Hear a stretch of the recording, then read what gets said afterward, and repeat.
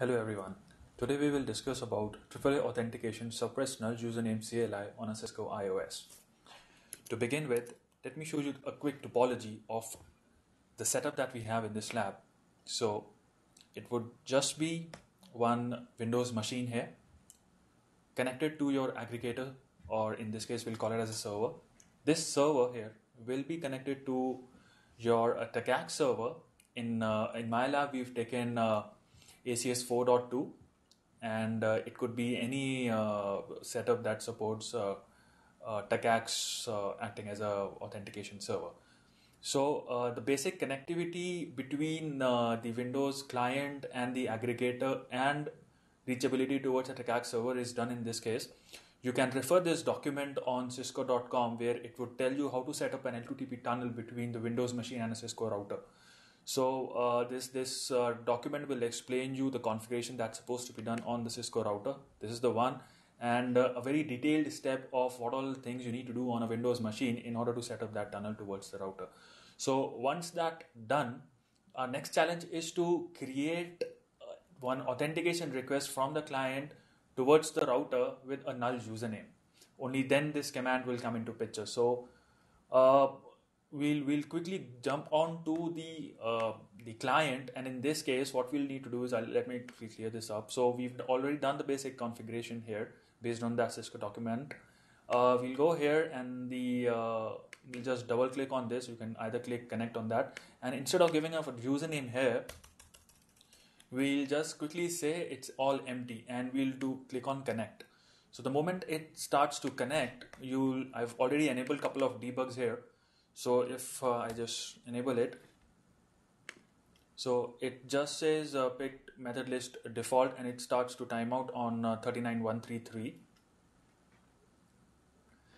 Yeah, and now you'll say here it's trying to access the TACAC server to get the username. It's trying to access the TACAC server with a null username. How do you get to know it's null username?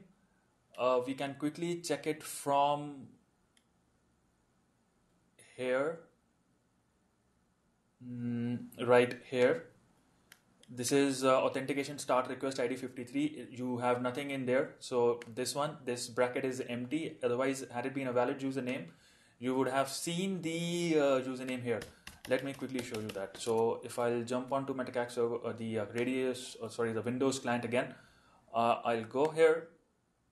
I'll do a quick connect again, and I'll do a Cisco username password. I'll do a connect, and it goes here, and it gets binded to a virtual access 3, and right here. So you see Cisco as a username, a valid username here. But in case when it was an empty username, a null username we call it as, so this was empty. So what happens is, in some scenarios, the production networks or the ISPs actually want to suppress this null username. They don't want this traffic to reach the TACAC server just as an extra load or burden to be handled by the server. So what command that we put in is AAA authentication suppress null username. This is the command that it should be used in order to suppress any authentication requests that come into this NAS, this server, with a null username. It should get suppressed. So let's see if this is working here or not. So I've just cleared the scroll for you. I'll just quickly go back again to my server, and it says connected because I gave a valid one. So let me disconnect this. Let me go here and do a quick connect again, and I'll make it as empty username. Right, so I do a connect, and I'll start seeing the username, and it's empty, and it's sending to the TACAC server. Now this is not what we expected, right? We wanted the AAA authentication suppress null username command to be activated, and it should not send access request to the TACAC server. So if I quickly jump onto the TACAC server, this is my TACAC server here. See, authentication requests queries are coming here. So if I'll try and see if I can maximize this a bit more. No. So, okay, let me maximize it from here. Yeah. All right. So you see that the requests do reach here. and you will see the username is 0, so that means it's empty. Had it been a valid one, so you'll see a username here like Cisco or whatever it could be. So this is not working as expected, correct? So the reason behind this is we've got a known bug that's just opened on this issue, where it says that AAA authentication suppressed null username is not working as expected, and we've tested this in our Cisco labs, and it's not working across any platform or any known iOS as of now. So this bug is opened there, and according to this bug, this would be fixed in 16.4.1 as Polaris image. Now this image is going to be out on CCO in November this year. So we expect that when you have this particular image on your iOS or on your router, it would stop sending authentication requests with a null username towards the CAC server, and it will drop it on the NAS in that case.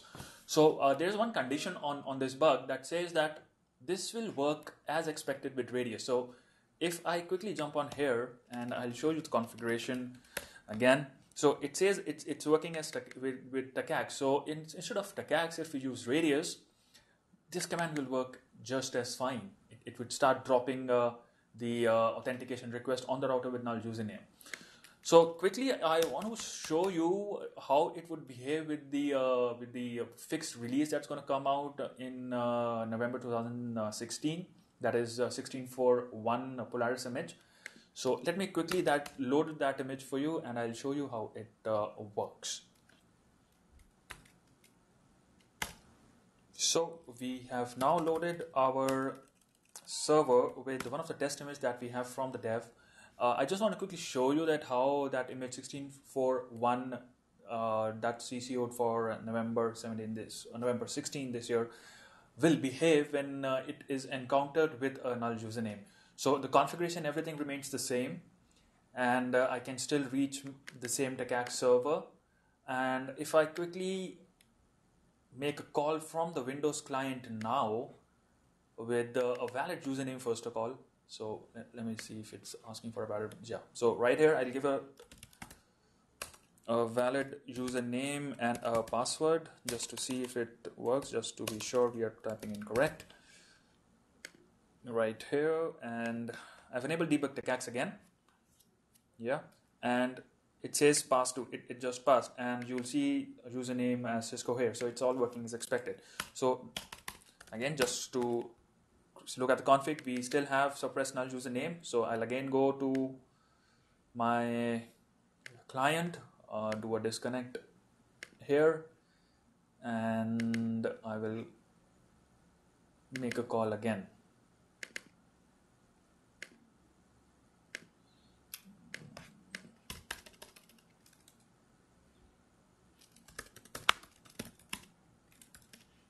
Yeah, let me go back here.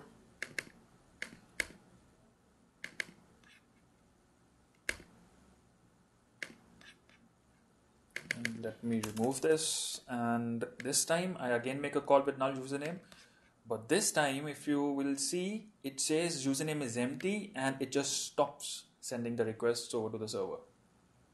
Yeah, and this one is not for this because this is coming from another device that's connected to this server that's having a valid username, but this one just stopped, and I'll make that call again.